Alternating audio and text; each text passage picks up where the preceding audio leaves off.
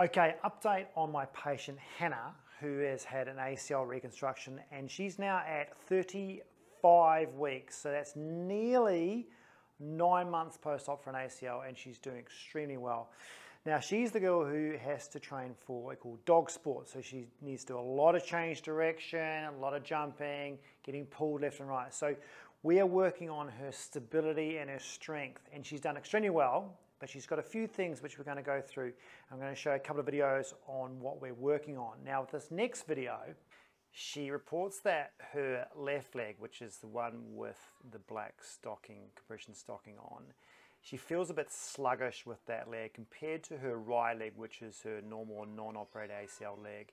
So she feels like she's jumping higher with the leg, she's jumping further. The left one, she just feels that it is a bit sluggish and the hamstring is not firing enough, or she's not lifting the back of her leg high enough during those jumps.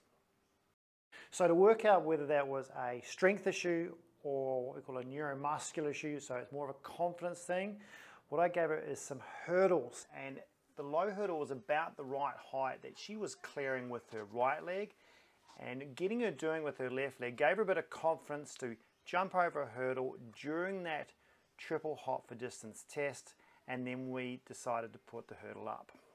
So once we've got something like a hurdle in place, that takes out the sort of the brain component, meaning she has forced to jump over and focus on jumping over the hurdle, not worrying about what her knee can do.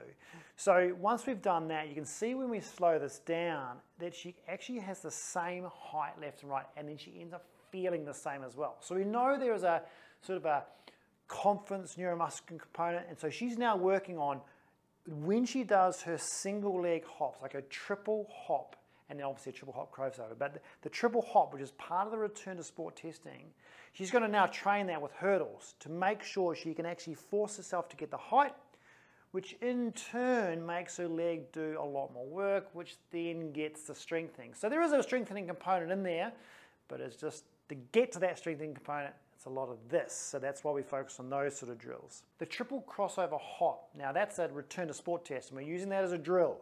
She's doing okay with it. She can go, you know, medial, lateral, medial, okay. She's not getting very wide on the hop, but that's okay because the test she only needs to get over sort of a double line. But for her sport, and if you're a sports person, you're trying to return to sport and you need a lot of sideways agility drills, you need to be able to step aggressively sideways. For her sport, she's going to be pulled sideways and pushed.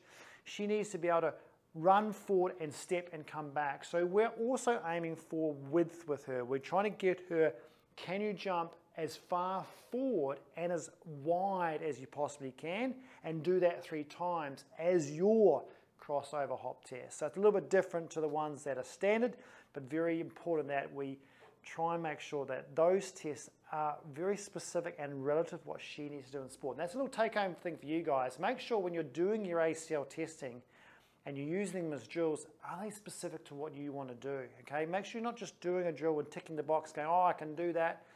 Yeah, but is that related to your sport? Do you need to do more for your sport? And should you be doing that drill but in a different way to help you with what you need to do down the track for injury prevention and performance in your sport? Now the last one we also tested today was doing a lateral hop, and how many she could do. Very interesting, she could do 24 in 24 seconds on her good leg and 22 on her other leg. So pretty good, and I'm very happy with that. She's managed that range. Remember those lines, that yellow line is 40 centimeters apart, and she didn't touch it once. She's doing extremely well on that. So all in all, at 9 months, or nearly 9 months, she's doing very well. And the next phase is trying to get her back into that dog sport and making sure she can complete all that, as well as doing all her strengthening work ongoing, because hey, she's only in not even a year. She's got to keep going, and we'll update you on her journey next time. See you then.